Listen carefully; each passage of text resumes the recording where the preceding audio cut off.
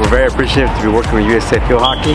Having professional instruction to our kids to introduce a new sport to the community is going to do wonders to advance the sport. In some of the areas we've already seen where we've had clinics and the response has been great. One of those parks like Pecan that we're going to next had a clinic with 20 kids in each one. And obviously we're doing reduction in clinics because of COVID, 1-to-10 ratio.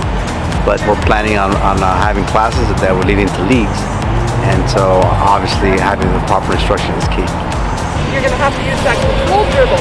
When you have a lot of open space, like a breakaway, then you can use that other dribble to get there really super fast. My name's Sally Goggin. I'm the National Development Director for USA Field Hockey, and we are so excited to be here in LA, home of the LA 28 Olympic Games.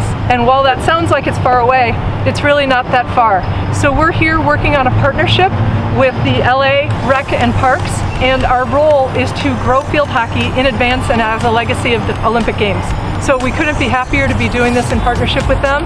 And today we got to run 3 Discover clinics to introduce kids who have never tried field hockey before to the game. So we've had about 25 boys and girls out today who are leaving with smiles on their faces and sticks in their hands. I had a really good time. I